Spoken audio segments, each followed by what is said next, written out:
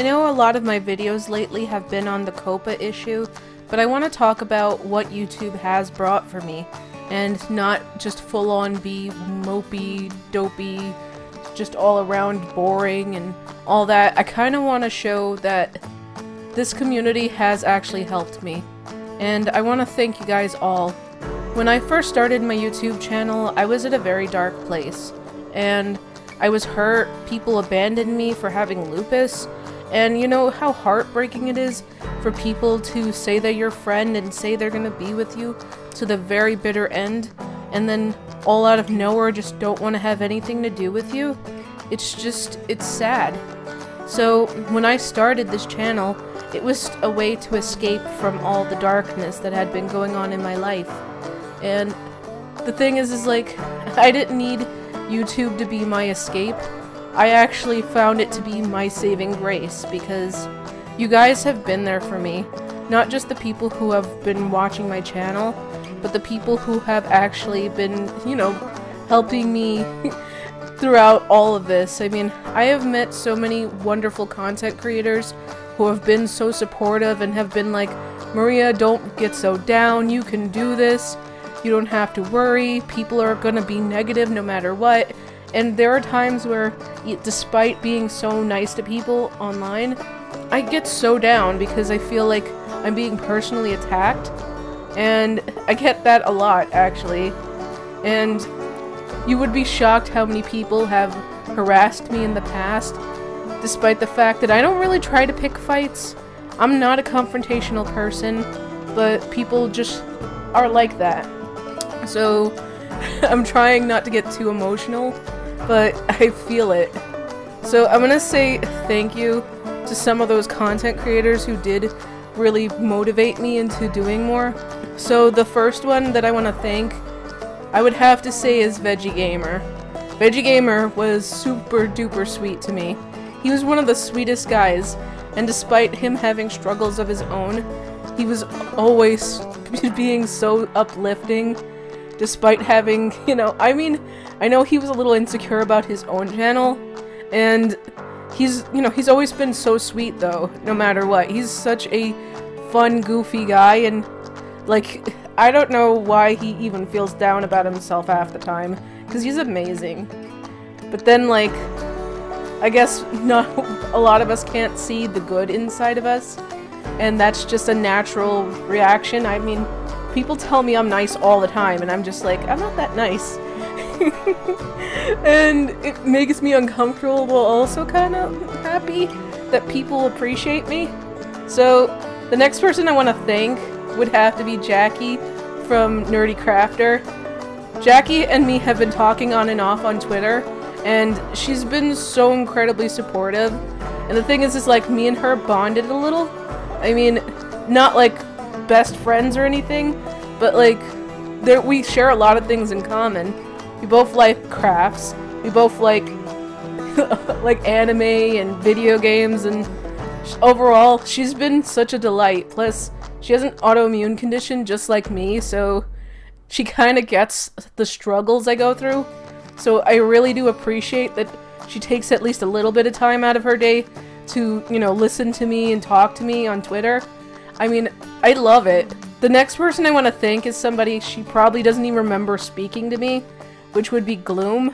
Gloom from, like, back at the time, I guess her name, like, I don't know, maybe, I don't even remember this, but I remember her calling her channel Gloom Games. But yeah, like, originally when I started watching her, it was for gaming content.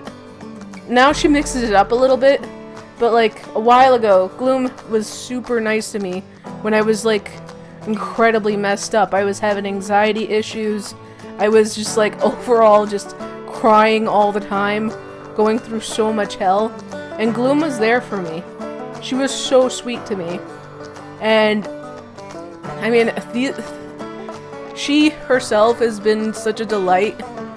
Every single time I spoke to her, she was always being the most big beacon of light and sunshine. I mean, she was so good to me, even when I was going through craziness.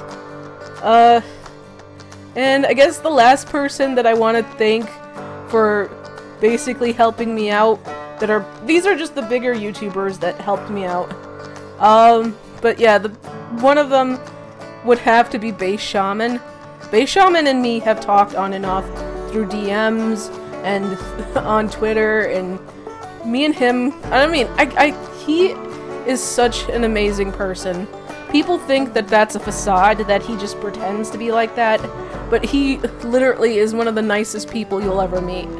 He is so understanding towards things, and if you ever need advice for anything, he's literally there to open up his arms and try to speak with you. So those people overall have been so amazing to me, and I'm trying not to cry because, like, it's like people in my personal life didn't even really care so much about me, but these people I barely knew were so nice to me, and they truly do deserve the love and appreciation that they get. Along with which, the last people I want to talk about, which aren't big YouTubers, but they are my friends. A lot of the girls on the Sims community, they have been so good to me, and I worry, you know? If any of this stuff does go through, it isn't just gonna affect me, because I wouldn't care if I had to put my videos as kids' videos. But it would affect them. And that hurts me more than any sort of thing, because they've been so good to me. And I can't possibly see anything bad happening to them. I mean, at the end of the day, they are my friends. And they've been my friends. When these people were just overall abandoning me and treating me horribly, at the end of the day, they were there. And I can't stand the idea of all these people putting such work and love into their crafts, into their games, to their Let's Plays, all the stuff that they do, just for this to happen. And this isn't going to be me talking about the petition again. So let's make this clear. This is me just saying that I hate the fact that these people are going to get hurt from this. Because at the end of the day, I love them. I love my friends. Despite them being my online friends, they're still my friends. And I would never trade them for anything else in the world. And if you guys are listening to this, just know that I'm there. No matter what happens, no matter who it happens to, all this, I'm gonna be there. If you guys need to talk, just because I love you. And I guess I'm gonna end this here. Sorry for getting so emotional, it's just, at the end of the day, YouTube has been my home, and I would never trade this site away for anything. So, thank you, and God bless you. Goodbye.